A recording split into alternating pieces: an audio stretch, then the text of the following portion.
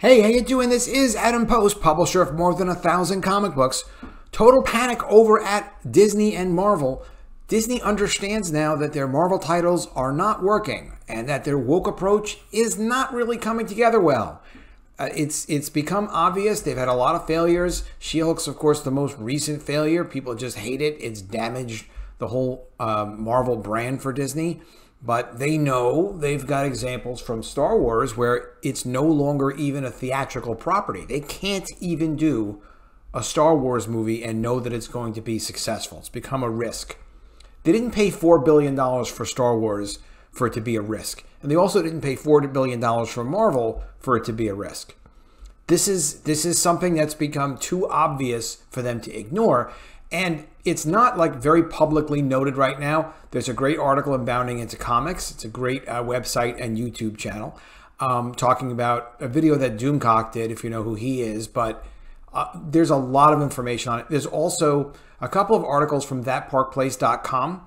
Great website, great resource. Hollywood is shifting away from woke before it kills them because they've seen the results. And okay, there are going to be citations of results in here.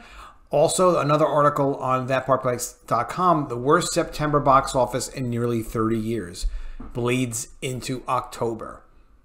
And, you know, the numbers don't lie. You can get bad numbers. You can say, oh, well, you know, pandemic, this or that. And, oh, well, there were haters out on this. And, oh, well, you know, people didn't want to go see that movie Bros. And, but, you know, it was a good movie. And that works like for, you know, a little while. But after the storm clouds really start gathering and it starts to really become apparent, and then when outside investors start attacking the company like Dan Loeb, publicly saying nothing about woke.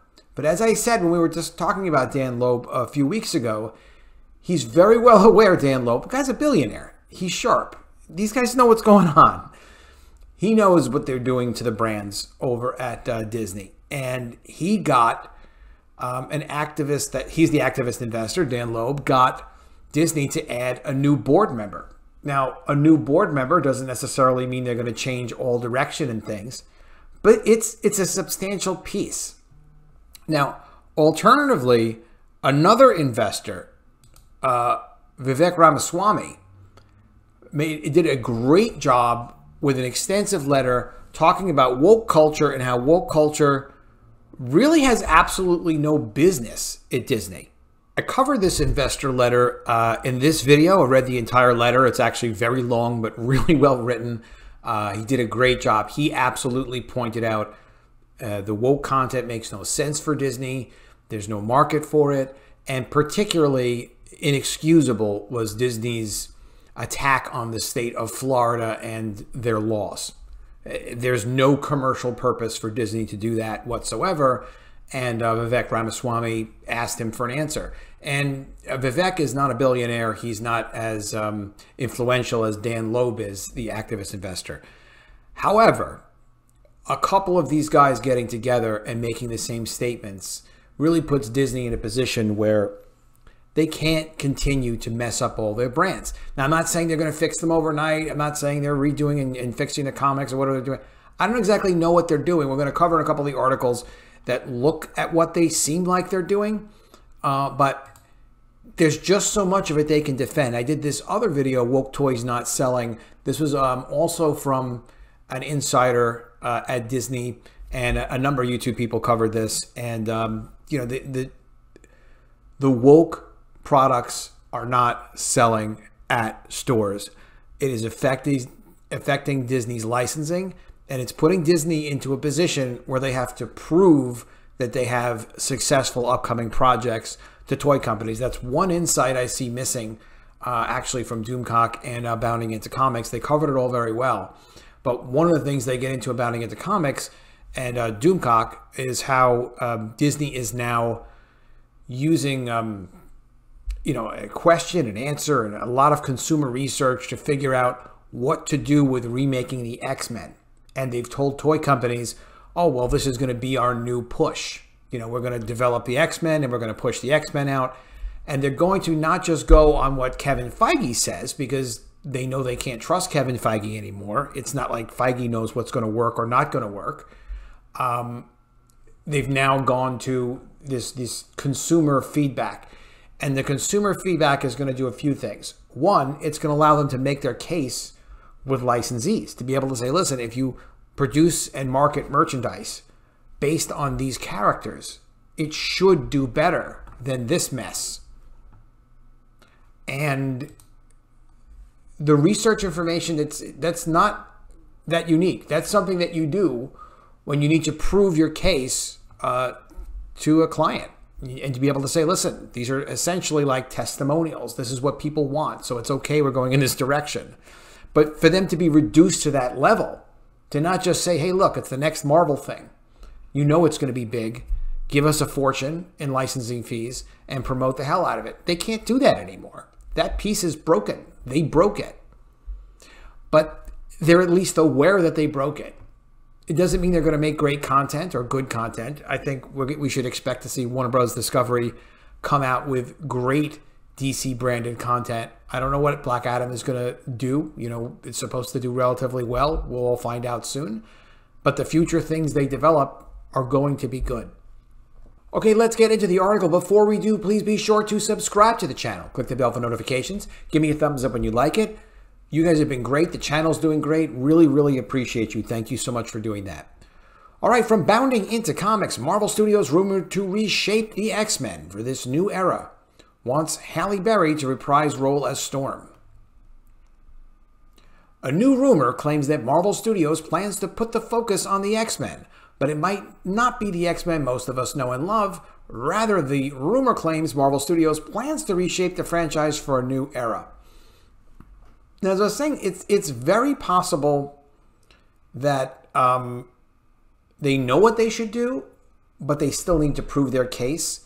And they also need to prove their case to licensors, but also be able to defend what they're doing. And that is something that is important in all levels of business and all levels of management. You have to prove that your decisions, while there might be some instinct involved, have some basis in reality. And it used to be that, you know, Disney could just say, well, listen, Kevin Feige has this success. We've got this history. We've got this momentum. But it's clear that they don't recently have the momentum and the success that they would claim to have. So just say, listen, we don't need the data. Obviously, success doesn't lie. Well, yeah, there's not a lot of success recently. So the rumor comes from scooper WDW Pro by way of YouTuber Overlord DVD.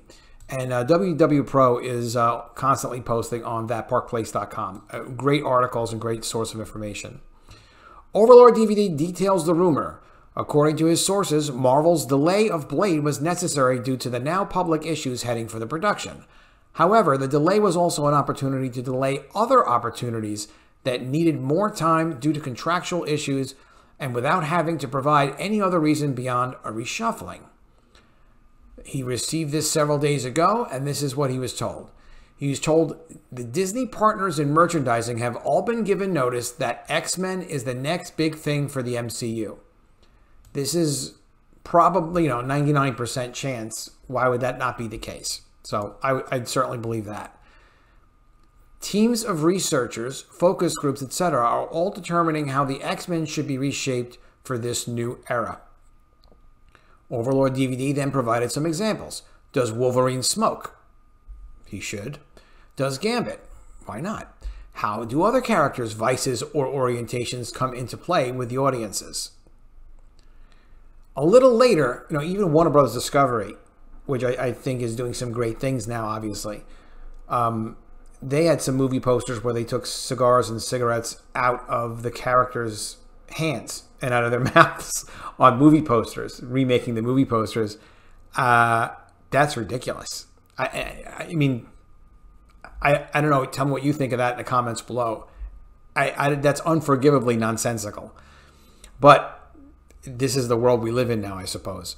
A little later in the video, he continues, and of course, Overlord DVD's video is in this link to this article, so I'll be sure that I give it to you so you can check it out for yourself. He has a great channel. You should definitely subscribe to it. A little later in the video, he continues the scoop he received from WDW Pro. Marvel knows that all the audience participation is down. I mean, it's pretty obvious. That's the key stat to know about. It doesn't matter if they have equal or higher revenues during a time of heavy inflation. And that's because during inflation, the prices for everything are up. So if you have 20% more, 30% more revenue, okay, but what does that do to inflation? It's because everything is more expensive. That means more revenue. Like everyone notices you're spending more at the gas pump. You're spending more buying groceries. It doesn't mean that groceries are just doing great. It means everything costs more. That pushes revenues up. It matters if people are going to Marvel movies and if they're buying Marvel merchandise. The answer to both of those, according to multiple sources, is that they are diminishing. Diminishing. That's not even to touch on the situation with Disney Plus, MCU live action problems. It's a lot of live action problems. So Feige finds himself in a new place. The X-Men will not simply be put into the market under the direction of himself and his directors and his writers. So power is slipping away from Feige. So as power slips away from Feige, that's Feige losing his grip on Marvel, and it's, you know, bringing his tenure at Marvel closer to an end. I've heard nothing about Feige actually leaving Marvel, so not to get too excited, but if these other people are going to come in and start dictating to him what needs to happen and what doesn't need to happen, it's showing he doesn't have the power he used to have. They are getting focus grouped. This is an all-hands-on-deck situation to repopularize the MCU. Disney and Chapek do not want Marvel becoming Star Wars, a franchise that is theatrically dead and commercially no longer evergreen. Evergreen meaning that they can always count on it to make money. They ruined it. I mean, they should really get out and publicly apologize for it and say, look, we're going to take as many years as it takes to bring Star Wars back and do it the right way. And they'd get a lot of respect. And then people would know that they can trust them going forward, that at least these guys get that there's a problem. They do get that there's a problem. They're not sure what to do about it. But what's great is, you know, it's almost like people get into a dispute and you need someone to sort of stand in between the two people and say, hey, let me hear you from both sides, like a judge almost, and just kind of provide insight on what the way forward might be without bias to one side or the other.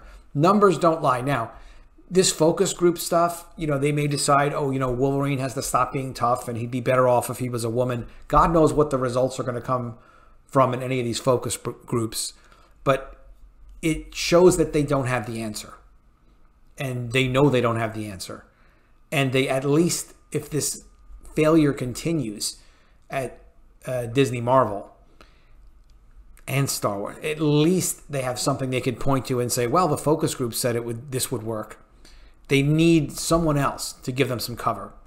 After providing some brief commentary, he continued the scoop by saying the delay in some of these films, especially Secret Wars, is convenient for Marvel and Disney because it buys them time on the research side, but also in acquiring the talent they want.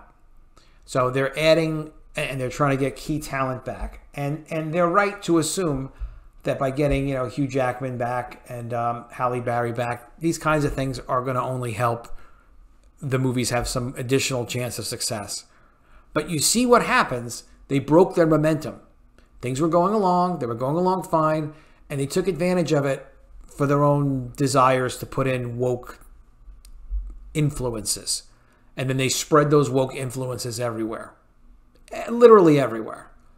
And then they wondered, like, well, where'd the momentum go? It's like, well, the momentum went that this woke stuff didn't work. There are other big actors, he's told, related to X-Men that they don't have yet and they want to acquire prior to the script. Specifically, he does not believe that they have Halle Berry signed on yet to reprise Storm. And multiple sources tell me they're working on that at this time. They also want Famke Janssen because they want Dark Phoenix to be a plot device in the multiverse. Well, that makes sense. Just do it right. You know, there are Marvel editors from back in the day could give you some really good insight on where Dark Phoenix would belong in the storyline. Jim Salicrup is one, Jim Shooter is another. They could easily be involved. I don't know why they don't reach out to the people that really know the characters and really know the stories and really know character interactions and things like that, and have, you know, an overview. Because fans know what they like and what they don't like. But a fan can't necessarily tell you, you know, how should like this character die? What would be appropriate? Actually, Salicrup and I were talking, Jim Salicrup, and we were talking about Phoenix. And now I don't even remember the entire story. But Phoenix dying when she died in the 1980s the first time. And she had to die. And the reason why she had to die was because of all the bad things she did. She did too much bad stuff. She had to die. And a fan is not going to tell you that a character they love is going to die. I would have never told you I want Frank Miller to kill Elektra in the original introduction of Elektra. But I understand why the character should have died. Of course, they had to bring her back. Too popular. But at least let the storyline end and end appropriately. That's editorial insight. And that's something we need in comic stories. It's obviously something you need in any stories. People have to have kind of an overview of this. Let me know what you think of all that in the comments below. Finally, I'm told they may already have Patrick Stewart signed on for multiple movies as Professor X, but they also want his likeness in the same way they have Mark Hamill and James Earl Jones' voice. You can imagine why they'd want Patrick Stewart's version of Professor X for perpetuity. Yes, I could imagine that. He was great. Next, he also stated, remember what the lesson was from Solo for right or wrong? Audiences want to see the original actors playing the characters they're known for. That was the Kathleen Kennedy takeaway. But Marvel has hit a snag in acquiring everyone they need for the multiverse saga. Getting Hugh Jackman was a big deal. Getting Andrew Garfield, which he's told is basically done, is a big deal. I don't even necessarily agree with this. You know, I thought they recast Star Trek pretty well. It's how you treat the material. It's not just the actor. Obvious. I mean, I don't know. Tell me if I'm wrong. Getting this next wave of Marvel heroes to successfully launch is a two-decade impact, the rumor states. And Phase 4 was essentially a failure at creating any momentum. So that means it's a total failure. Marvel has had to exact a requirement that some retailers take Phase 4 merchandise bundled with Avengers merch, because otherwise the retailers won't sell the C-tier character towels, mugs, and action figures. Yeah, that was covered. We covered that in this story, that they forced other stuff that nobody wanted into assortments of the few things that people did want. Some of these delays are not reshuffling, but instead an opportunity to get contracts finalized for big names to bring back original actors where needed. The rumor reiterates. Right? That makes sense. It's because you have to wonder, like, what is it with the constant delays and reshuffling of Marvel's film slate? And the delays and they should know what it's a lot of projects, no question about it. But they kind of should know what they're doing. So when they announce a release date, it shouldn't need to move. You know, if there's a death or something, like, okay, you understand that. But there really shouldn't be a lot of movement. There's more movement than there should be. And maybe this makes some sense, but what also makes some sense is they really need to figure out how to execute on this stuff. Because if they don't, they've already lost the momentum. Until they get momentum back, until they get people excited and things are moving forward and people are really curious and interested to see what they're going to do, and continue to care about their stuff, it's a big problem. They could have a massive collapse. I mean, they had that with Star Wars. So why wouldn't they have that with all the Marvel films coming? They really need to turn this around. They were aware they're in trouble, but maybe they don't know how much trouble they're in. It's at least nice to know that they have a problem behind closed doors. The Vittorio Alonso strategies just haven't materialized in success. Why would you have not gone to people? I go back to this, like, I have so much respect for editorial, because the talent is amazing. I have tremendous, unlimited respect for the creatives that create particularly comic books. I am blown away by creatives. Artists, writers, inkers, letterers, colorists, like the people putting it together and making it amazing. Production, design people, graphic designers can make all the difference. But editorial has to direct all of it. That's the foundation of all this. So why they're listening to Victoria Alonso about what they should be doing rather than people who've been able to actually sell the comics over the years, I do not know.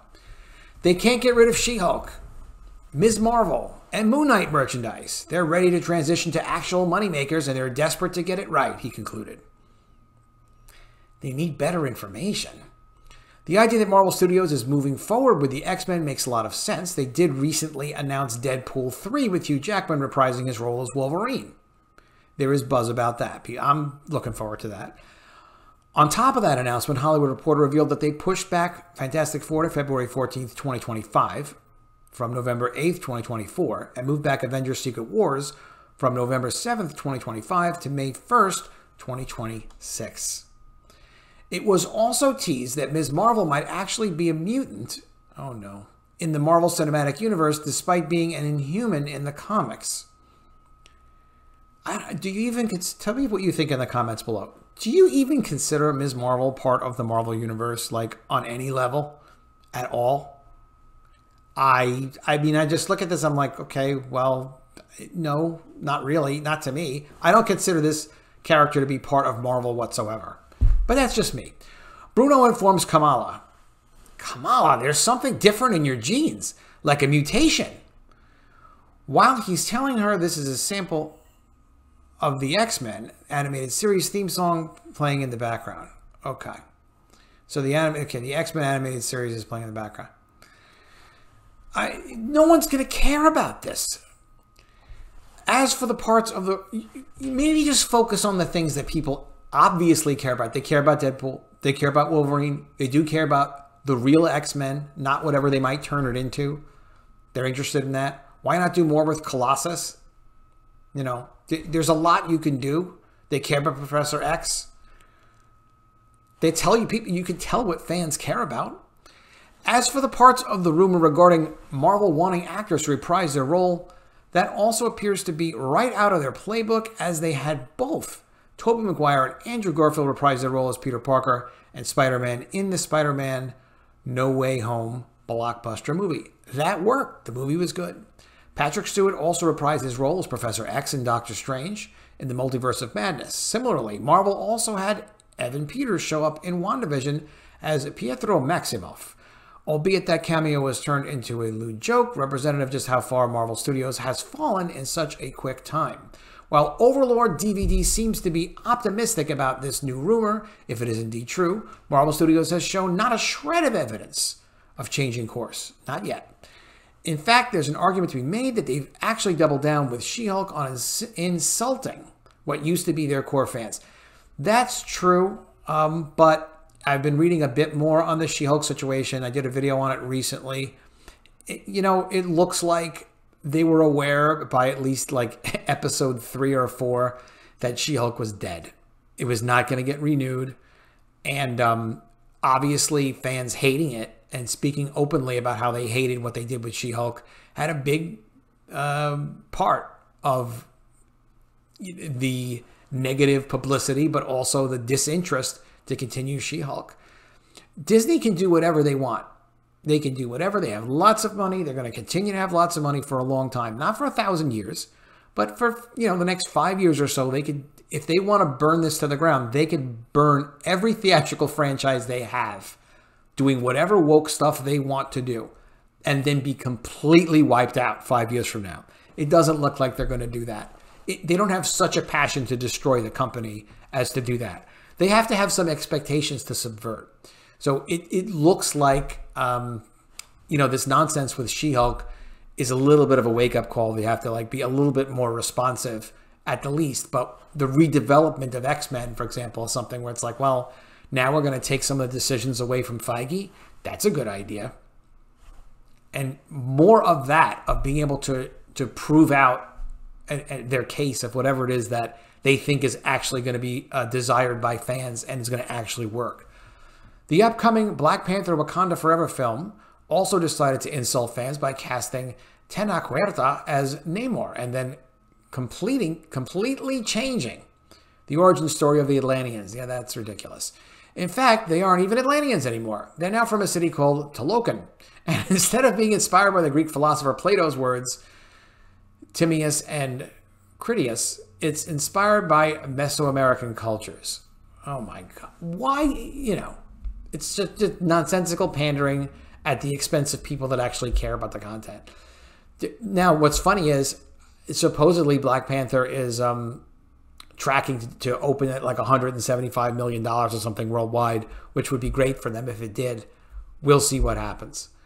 Director Ryan Coogler makes this absurdly clear when he states, "In our story, he represents Talokan, a hidden underwater civilization that is our reimagined version of the comic book realm of Atlantis." Okay, yeah, he doesn't look... This is supposed to be Namor? This looks like the son that Namor is disappointed in. Aside from all these points, Disney CEO Bob Chapek also made it abundantly clear that the goal of the company is to groom young children and indoctrinate viewers into disordered and immoral lifestyles. Well, there are some really unfortunate things going on with Disney. So I have to say they really have some work to do to fix the company, and hopefully they start doing it fast. In an email to Disney employees in February, in response to a bill in Florida that banned the grooming of children in public schools from kindergarten through third grade, in February, Chapek wrote, quote, "And because this struggle is much bigger than any one bill in any one state, I believe the best way for our company to bring about lasting change is through the inspiring content we produce, the welcoming culture we create, and the diverse community organizations we support." Chapek continued, "There's a reason content is at the top of this list. For nearly a century, our company's stories have opened minds, inspired dreams, and shown the world both as it is and how we wish it could be. And now, more than ever, represent an incredible diversity of our society." Bob, you better not write a letter like that again. I don't think this is that. All of that was not being well received. But that was February. This is October. They've seen the results of what they've done over the last year. And that little "don't say gay" blow up with Florida has cost Disney an absolutely incalculable sum of money. It's not a billion or $2 billion. They lost their tax district for their theme parks in Florida, something that you can't replace with money, over this battle that they lost. This is handled very well by Vivek Ramaswamy's letter. He just does such a great job of explaining, like, this bill has absolutely nothing to do with anything to do with Disney's business whatsoever in Florida or anywhere else. So explain how it's in the fiduciary interest, the financial interest of your shareholders, that you should be fighting with the governments of states over political things that have nothing to do with any of your content and any of the business operations. No response, obviously, but since then, a new board member was added because of the work of Dan Loeb and possibly also Vivek Ramaswamy. I'm sure they've talked. And there are more investors looking at Disney, large investors that are seeing bad results on the stock. And it matters at a certain point. "We're telling important stories, raising voices, and I believe changing hearts and minds," he added. Well, it's an interesting story. I do tend to believe that they are using focus groups. I tend to believe that they want to bring back these cast members. Bringing back the original cast members to the extent it's possible is going to help the films. It's going to add credibility to the films and make you feel like it's a continuation of something that was, that you were interested in the past. That helps. It's just going to really matter, like, do you really get any focus group results that can give you a direction that just says, stop it with the woke stuff? Because they realized, like, literally they destroyed the Star Wars theatrical brand. And they destroyed the Star Wars toy empire. Star Wars was like the biggest toy. It was generating a fortune. They ruined it. They could ruin Marvel. They may have already ruined Marvel. You'll know. I mean, the immediate thing we have to look for is, have they created any interest? They've got interest in Wolverine appearing with Deadpool 3, in Deadpool 3 with Deadpool. They've got interest in that. They do. But there's a lot of other garbage they have. So if they resolve themselves to fix this, can they fix this? Let me know what you think in the comments below. I think they could fix it, but they actually have to work on fixing it and forget about all the social justice agenda stuff. They know they have big problems over there. They really do. We'll see what happens. All right, please be sure you are subscribed to the channel. Click the bell for notifications. Give me a thumbs up. And I will see you again soon with another video. And if I don't see you, I will miss you.